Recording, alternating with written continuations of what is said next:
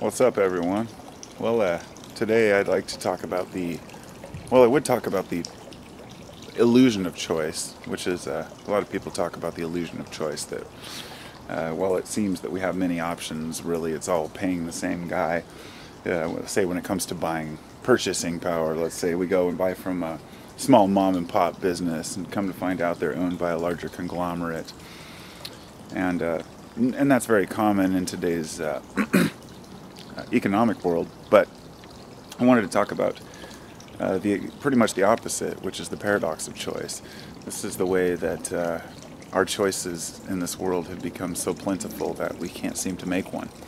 And you might think it's kind of a joke, but it's actually a serious thing. People have a major problem making a choice when it comes to, say, even buying groceries at the store. They see 10 different brands of, it's like this one guy made an example. He said he looked up on Amazon, he was looking for a new toilet brush. And so he ended up doing all this research for a couple hours, and he looked into it and found out there were 1,300 different types of toilet brushes on Amazon.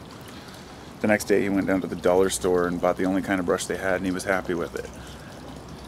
These types of choices don't just stem from purchasing, they also extend very well into getting jobs.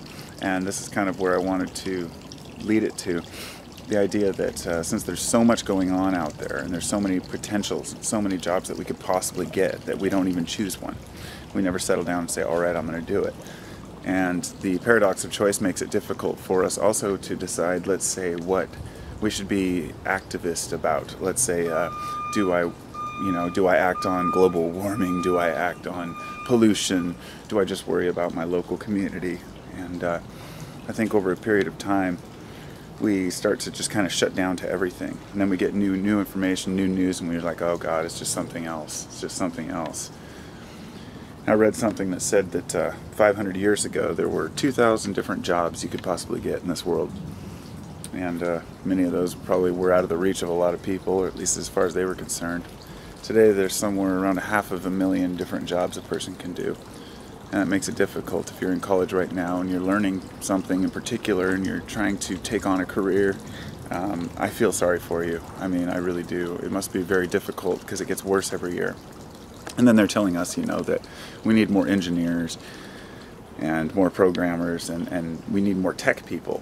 So on one hand, we're told that the jobs are, that there's not enough jobs. We need to create jobs. And on the other hand, people are saying, well, there's plenty of jobs in the tech industry. It's just that we need more people that are specialists in particular things. And here's the thing we have to remember. Jobs are only as good if you're working for someone else. They're only as good as what the other person is striving for. You as an individual have the potential to go out and create your own reality, be an entrepreneur. And if you can find something in this world that's worth it, something that people want, then you can get by just fine. But it's not as easy when there's so many different options, and I know that all too well. It's kind of like, I could extend this into everything. Cannabis growing. There's so many different strains that growers today have everything available they could possibly want. Back in the day, it was like whatever you could get a hold of, and so this happens with a lot of things. So I would say I don't really have any particular advice to how to avoid that, except for to be aware of it. And when you see something that seems to be a complicated choice, maybe narrow it down, think about it a little more clearly, like what do you really want out of it? What do you need out of it? Do you even need it at all? I'd prefer to do my shopping on smaller sites or areas where there's not too many things. Places like eBay, you want to look up and find a new, you're looking for a new bracelet or, a piece of jewelry or something. You end up spending 2 hours searching for something and buying nothing. What good is that, It's tough. Anyway, that's my talk today. I'm going to go make some choices about what I should get done, because that's one of the other ones. Trying to get shit done around the house, and I think, okay, I need to get this cleaned up, and I need to do this and this, and screw it, I'll do something else. Let's make a video about it.